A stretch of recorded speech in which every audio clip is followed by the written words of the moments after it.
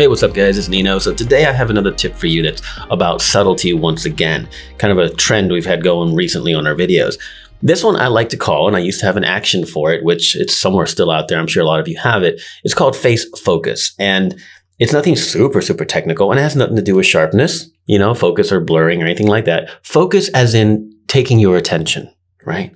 And I think a lot of times the face is very important in a shot. Now, it also might not be. That's my caveat real quick up front. You may not want the face to be the focus, and that's fine. You may not want attention to go to the face. You obscured it for a reason.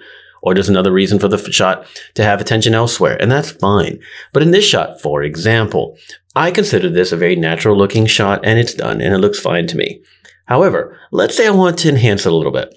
Her face is a little obscured behind sunglasses. She's kind of bent into her shoulder a little, and the hair, you know, on her face a bit.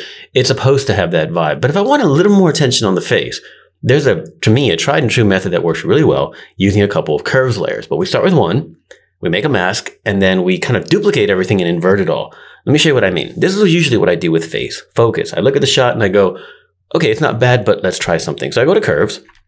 If I were in a color shot, I would switch it to luminosity blend mode on the curve just to make it not shift around colors too much. Then I brighten just a little bit. This is not about a lot. It's just subtlety, just a bit. Okay, invert that mask. And then I'll take a brush to paint on the mask, and usually like a 10% flow or something, just to make the mask a little more fluid and organic. I don't want to just go on or off.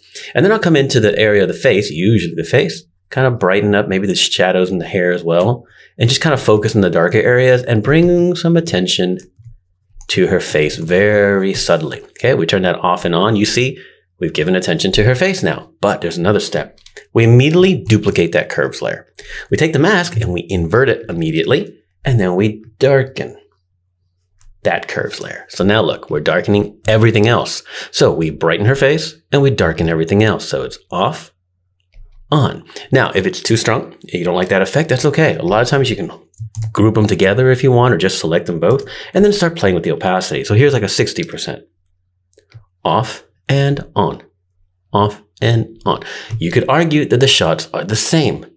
One with the curves and one without. They look the same, but one, the face is more of the focus. I'm gonna put it a little stronger for you guys. So here, beautiful shot, her face is more obscured, very subtle.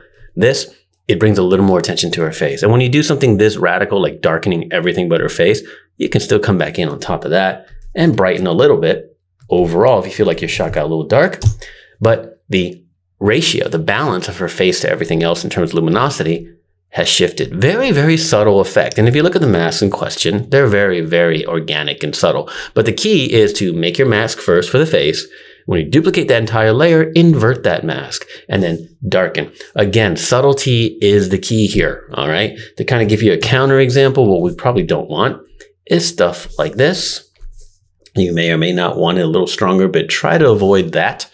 That really doesn't help much. And yeah, you can change the opacities there, but I still like to do this generally with some, you know, reasonable curves, very short, very simple, nothing too strong. And then again, I can take the whole group and make it 60% if I want to. Very subtle effect, but it makes a huge difference in my mind, in my eye. It makes a big difference. Let's brighten the overall on top. So we went from this, which is an otherwise great shot, to this, which brings a little more attention to her face. We'll make it a little stronger again. So from this to this, and I think that's a huge difference. So that's how I do it. Curves is one of the most natural ways. You may want to use levels perhaps, or exposure, different methods, but think about that. If ever you feel like the shot is great, but I really want some attention to go to the subject's face, this is a great method to do it. It works really fast. Easy to program as an action if you don't have my old action. Very easy to program as an action to do that. And it works really well. One of the most effective, simplest things that I do on about half my shots maybe, that no one ever notices, completely invisible, but it just changes the energy and focus of a portrait.